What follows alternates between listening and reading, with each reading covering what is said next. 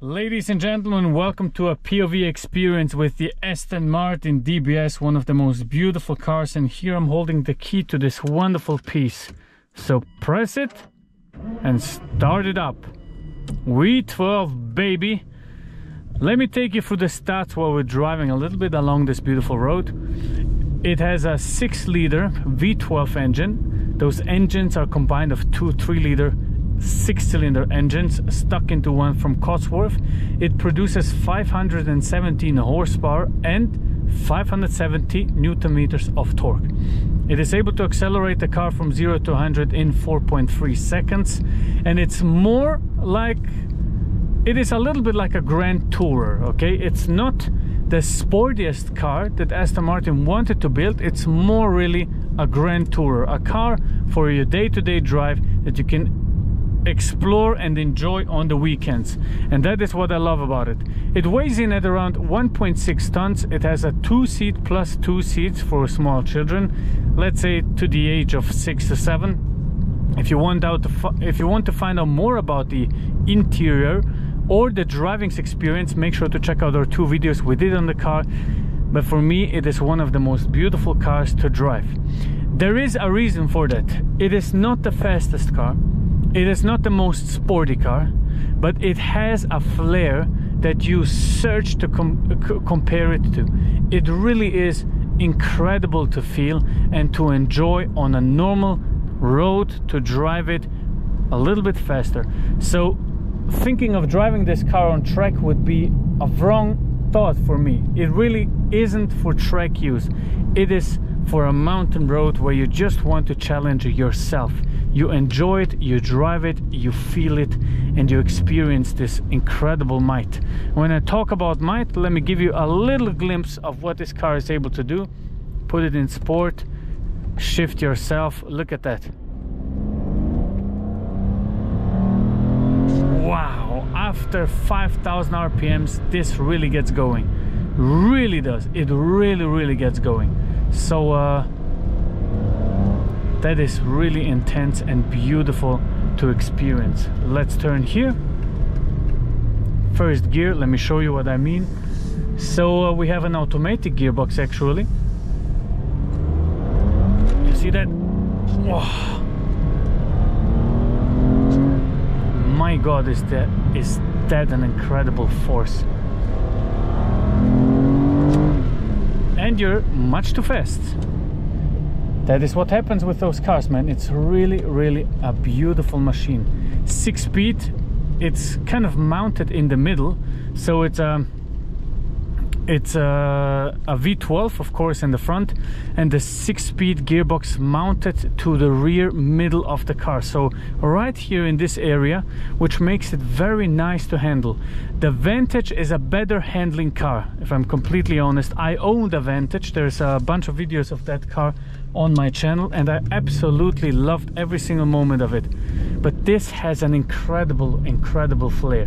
Let's turn off the ESP, or at least put it into a little more suitable DSC mode for a rainy day. Let's put it in first, and let's accelerate gently because we have horses in the back. See that? Bam! Now the power comes in, and we're too fast. My God, is that a beautiful machine. It really is. It really is an incredible machine to experience.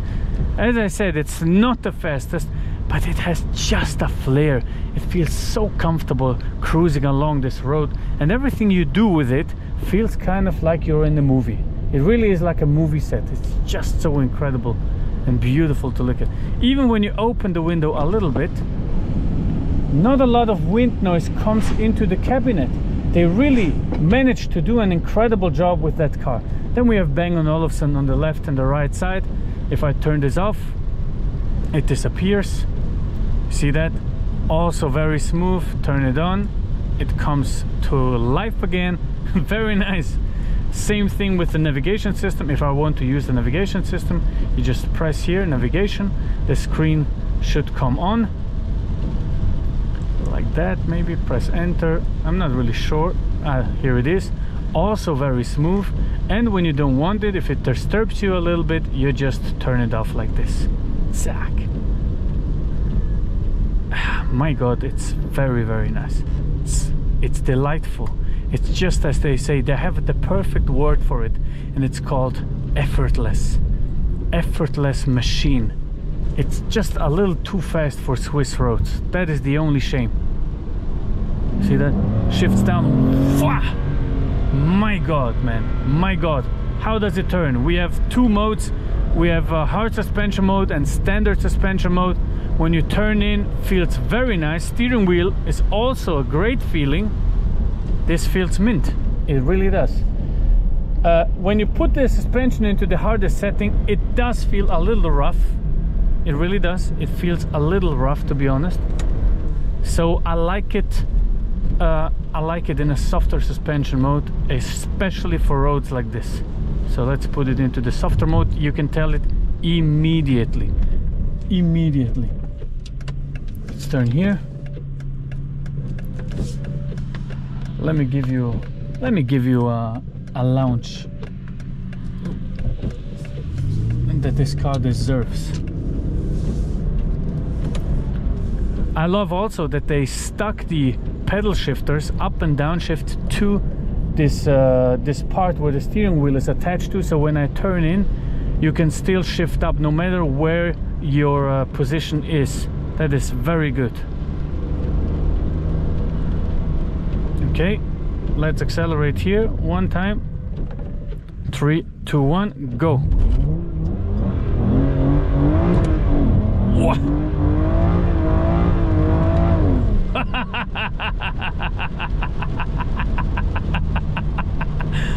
Oh man, you can try to do it, but you have seen it there. It really doesn't help. And that's, you know, a lot of people will say, well, why should you drive a V12 and it only accelerates from 0 to 100 in 4.3 seconds. My CLA 45S does that, my Golf R does that. Yes, but you can't compare those two cars ever.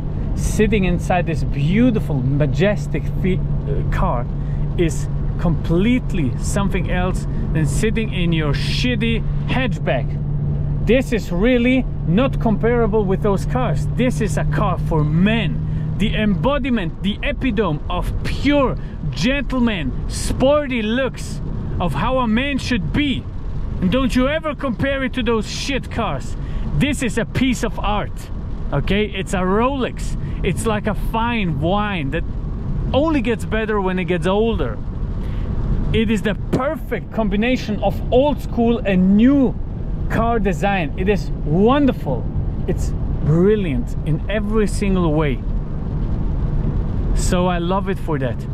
And comparing this car to other supercars doesn't make sense even more, because it's not made for the same purpose. This is made for a man to enjoy success. It's not made to display your small dick like in other sports cars. It is made to enjoy success, something you have worked for, and that is what I love about it. Effortless acceleration, powerful V12. Oh, what a majestic feeling, man. On a rainy day, just hop into your beautiful machine and drive. What does it use in fuel? Well, you're looking at 30 liters right now because we drove it a little bit harsh. Let's turn that back. God, I missed to sit in an Aston Martin. You can't even believe it. I missed it so much. You can't even believe it. Press on read. Where is it? Where is it? Where is it? Where is it? Press on read here. They placed those buttons really bad, to be honest. They placed it really bad. You can, it's really not intuitive, but who cares? Just drive it, man. Drive it and enjoy it. 305 kph top speed. That is good. That is really good. That is really good. The gearbox feels a little sluggish at some points, and the engine sadly feels a little tired, to be honest. So the problem with this engine is, since it has 6 liters and it only revs to 6.5, 7,000 RPMs, it feels a little bit, yeah, a little bit, how can I say it? It doesn't feel aggressive. Other V12 engines feel much more aggressive. This feels a little bit slow, and it has like a slight delay before responding brutally. but still, you don't drive this car for that purpose. You drive it because you want to drive it and to experience it. What would I rather take, this or an Aston Martin Vantage? Well, I would take the Vantage, just because of that engine. The engine in the Vantage, the V8, revs to 7,500 RPMs, so that makes me interested in that.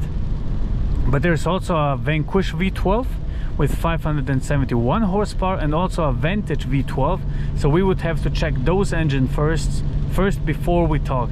I checked the Vanquish. You can see the link in the description. I'll put the video in, which also has a little bit of a slow response of the ZF automatic, though that car had a 7-speed gearbox, but still it felt very nice and much more aggressive. And the sound was also much more aggressive. This, you can tell that this is a V12. Of course, in the higher RPM gauges, yes, but in the low RPM, I mean, listen to that. It feels like an S-Class. I'll let you enjoy the sound a little more when we get on the curvy bit.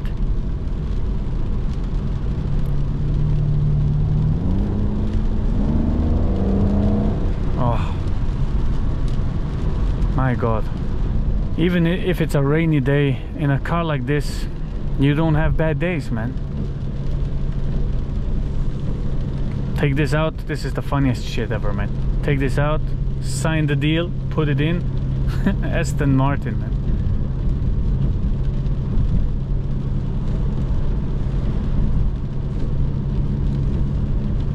All right, sport, jack, manual.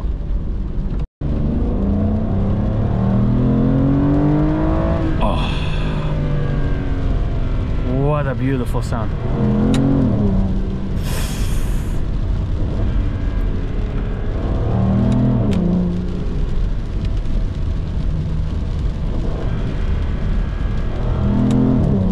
See that? Slight delay when shifting, slight delay, but really not bad. Really not what you would expect. You would expect it to be much slower, but it's really not that bad, man. And the car is from 2010, so but I know, you know what I'm going to do? I'm going to drive through the tunnel, man. I will drive through the tunnel. I don't care. We have to experience this. We have to. What a lovely machine. The embodiment of what a man should be. Okay, so we have to turn right here, I guess. Yes. Car is in sport. Oh God. Oh God. I have to open the window a little bit. Right side. Oh my God, look at it. It's coming, guys, it's coming. The tunnel is coming. Second gear.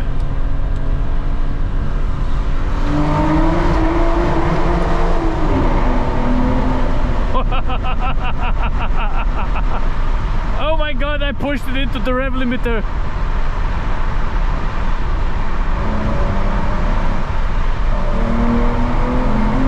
Once the valves open, man, this is game over. Wow. Yeah, we would have to open the valves constantly. That is a little bit sad.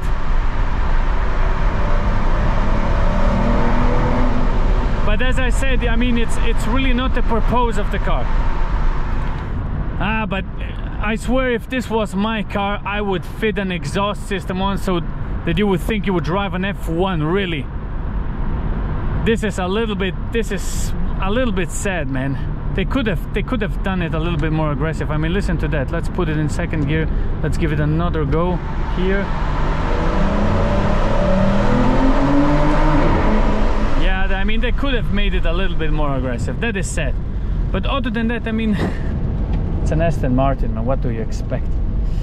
This is sort of the Grand Tourer, so it's not that aggressive. And that's as far as we can take it. I hope you enjoyed this POV drive. Thank you very much for watching. Make sure to leave a like, subscribe, and see you on the next one. Goodbye.